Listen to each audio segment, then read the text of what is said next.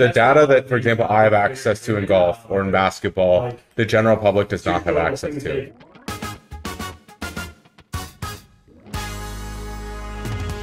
So this guy, Riker Moreo, he won the Kaggle contest, the Big Data Bowl. Are you familiar with the Big Data Bowl? I am very, yes. So he won. He was one of the entrants from Simon Fraser University. He won the Big Data Bowl with his team, and he is now an intern for the Detroit Lions, who lead analytics member Kaio also won the Big Data Bowl 2 years ago. So what do you think about the one, Big Data Bowl, but two, Kaggle in general, like being able to place people in like relatively high profile jobs? What do you think about that? Oh, I think it's amazing. I mean, I'm a huge proponent of Kaggle. I think a lot of people talk about, oh, it's like, it's not necessarily really representative. And I would argue the complete opposite. Like, you're working with real data on real problems with real companies. And the Big Data Bowl is a great example of that. I do actually have an issue with the NFL. It kind of goes back to the other article that you had up. But I think a lot of sports organizations should like democratize data more because it can help improve the game. Like, if you think about all the, if all of the data for baseball is public, we'd have, like, I would assume you'd know this better than me, we'd have, like, pretty decent robot umpires and stuff like that that were crowdsourced. I mean, we're definitely getting there, right? Like, it, yeah. But it's like, it's requiring, like, literal bandits to come in and, like, siphon off, data. And that's what I really like the Big Data Bowl, because they do give, like, access to a lot of data. This is from behind Ken's shoulder here to my gigantic biceps over here. Yeah. And then, you know, don't bring Luke back. Hunter, what do you got? I would say, like, baseball in terms of data, you have more than any other sport, just with the amount of records that people have kept for, like, however long. Like, people meticulously kept data for years and years and years.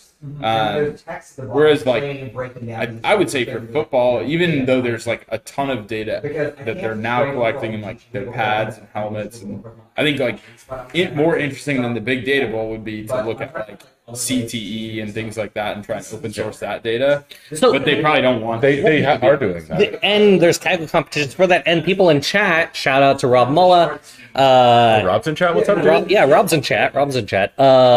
They are, like, continuously pushing that effort for, like, injury prevention and helmet data and stuff, but what they don't have is, like, stuff that's related, like, that's like a sports science initiative and a health prevention health initiative, but then, like, on-field performance initiatives, like, that's still safeguarded. So yeah, I mean, that's the thing to me, is that the data that, for example, I have access to in golf or in basketball, the general public does not have access to, and that data is significantly more meaningful, even towards the health initiatives, towards any of these things. And I think the game would be significantly more advanced if the general public had access to that too, not just the people within industry. And because within industry, within teams, you're not talking to the other teams, right? You're like, you have that data, you're building your models on it, and you're not sharing it, right? So the, like, democratization of that would in effect, I think, like, push a new age of sports,